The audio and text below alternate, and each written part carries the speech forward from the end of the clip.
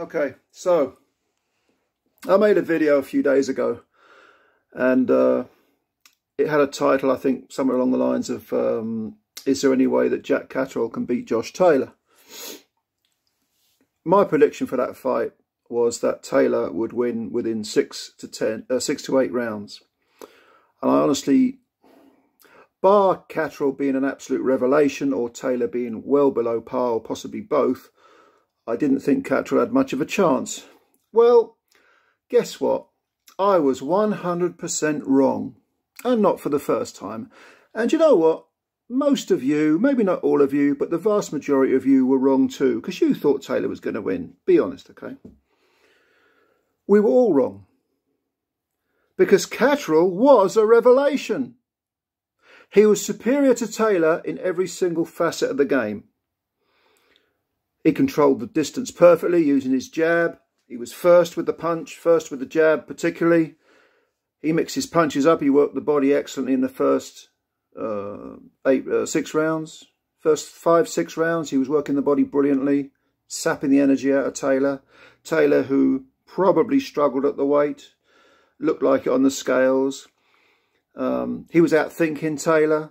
In the first round alone, he landed... They were both southpaws, by the way, and Catterall landed an excellent left cross, sort of portent of things to come. He was, like I say, he was first with his punches. Taylor was struggling to get close because of the jab, and when he was at range, he was getting outboxed. He got floored in the 8th round. A double left hand, if memory serves, knocked him on his, sort of chopped him down onto his side. And it was quite a heavy knockdown. Taylor's legs didn't look particularly steady. Catterall had a point taken off in the, was it the 10th round for excessive holding? But that was countered by a point taken off Taylor at the end of the 11th round when he threw a punch after the bell. Both those point deductions were probably harsh in my opinion. But there is no doubt that Jack Catterall fought out of his skin, levels above anything he's previously showed, and won that fight. Hands down. No room for argument. Do you know who else was wrong? The 2 judges who gave that fight to Josh Taylor.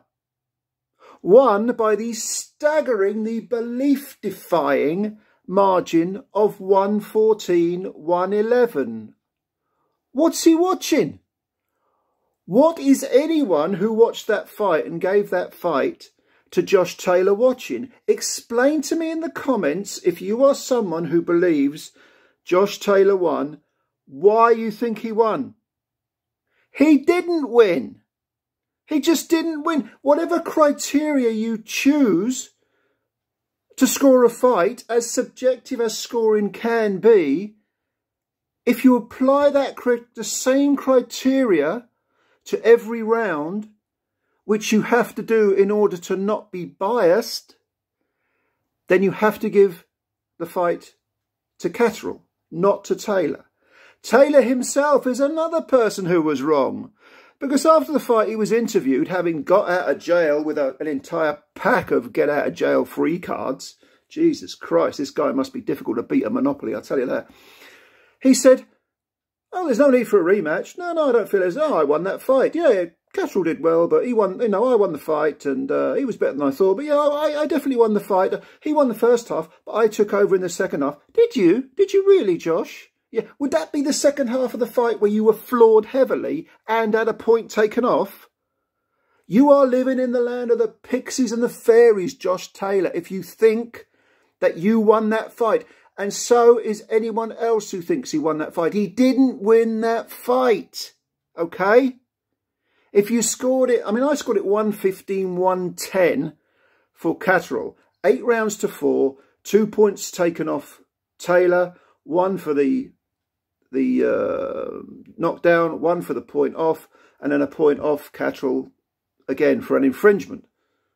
115-110 was my scorecard. I can't bring myself to watch it back because I think I'll puke knowing that it doesn't go to the right guy. The word robbery is overused and abused. A lot of close fights are not robberies. This wasn't a close fight, okay? Even if you gave absolutely everything, that's sort of 50-50, 60-40, 65-35, give it to Josh Taylor. No, you'd end up with a closer card, of course. But you wouldn't end up with Josh Taylor being the winner. A disgraceful decision. The British Boxing Board of Control, if they had any integrity or any teeth, any spine, and yes, I'm looking at you, Robert Smith, would step in and force the judges to explain what they were seeing when they scored two of them anyway, for Josh Taylor, okay? There won't be any reprimands on judging. Either you, as Teddy Atlas famously once said, either you are incompetent or you are corrupt. Incompetency, without a shadow of a doubt. Corruption, well, Taylor is a top-ranked fighter. What do you think? Look, let me know your comments below. Thanks for watching my little tirade here. I could say so much more, but I'd only go around in circles. The performance of Jack Catterall is why we love boxing, when people like myself who've watched it for over 40 years get things wrong and think, fucking hell, what a revelation. That guy is leagues better than I ever gave him credit for. Respect to Jack Catterall, all right? And it leaves a putrid taste in the mouth when you get a decision like that and you think, why the fuck do I bother? Okay, but no doubt next week I'll be watching boxing. In fact, I'll probably watch it tomorrow because there's some on, isn't there, the Okoli fight. But anyway, leave your comments below. Thank you for watching this video, this screed, litany, whatever you want to call it. Hit the subscribe button if you're new to the channel. And don't forget, if you think Taylor won, leave your comments below because me and you have got something to discuss. Take care.